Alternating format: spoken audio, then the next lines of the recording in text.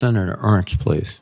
Thank you, Mr. Chair. General Milley, in the previous round, we established that the withdrawal achieved no security conditions other than an unconditional withdrawal. We had to withdraw by a time certain, a date certain.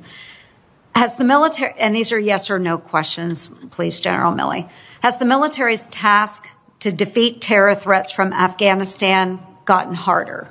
Yes.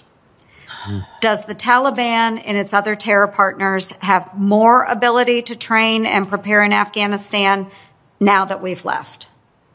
More ability, yes. Has President Biden or his policy staff provided any updated guidance or direction for countering terror from Afghanistan? Yes.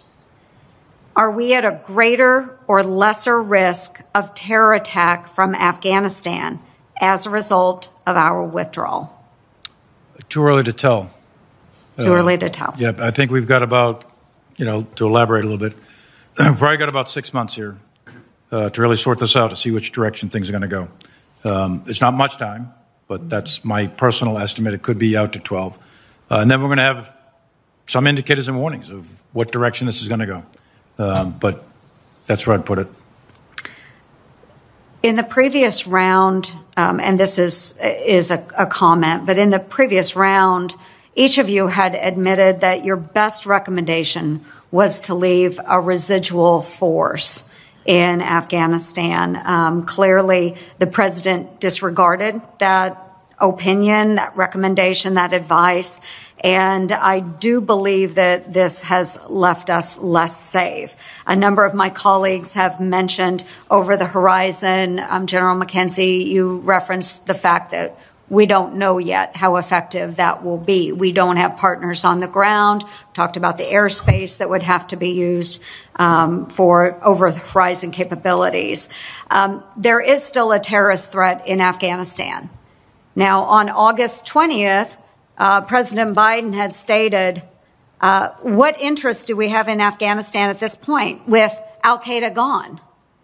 First, I didn't recognize that al-Qaeda was gone. General McKenzie, is al-Qaeda gone? Senator, al-Qaeda is still maintains a presence in Afghanistan. And Secretary Blinken had said on August 22nd that the threat of terrorism metastasized out of Afghanistan a long time ago. General McKenzie, is there any terrorist threat in Afghanistan now? What we see is ISIS newly rejuvenated with the prisoners that came out of Parawan and Polycharky prison. They're gathering their strength. We have yet to see how that's going to manifest itself, but we know for a certainty that they do aspire to attack us in our homeland. And we know the same for al-Qaeda. So that threat, it has metastasized, and it is resident in other parts of the world. In my part of the world, though, it certainly is in Afghanistan. Yes, it has been reported that the top 22 officials of the new Taliban government are known associates of al-Qaeda, including 5 terrorists who were once imprisoned at Guantanamo Bay and 13 more who were sanctioned by the UN, the United Nations, as terrorists post 9/11. And I'm very alarmed, Secretary Austin, that your Undersecretary of Defense for Policy, Colin Kahl, claims there is a minimal threat. He called the terror threat from Afghanistan insignificant on a call with senators less than a month ago. He's wrong. I think all of you would admit he's wrong. The FBI director even said that he was wrong last week. He's in denial or he's lying. I would hope that his testimony and comments are not indicative of your own thoughts. And if they are different, I just truly hope they are. Let's just leave it at that. So if the Department of Defense can't get their lead policy official off the couch, which is where he told me he was during closed testimony last week, that he was sitting on the couch. He didn't really care what General Miller's opinion was. If that's the type of thought process that we put into decisions that are made at the Department of Defense with this lead policy official, maybe he needs to go back to the couch.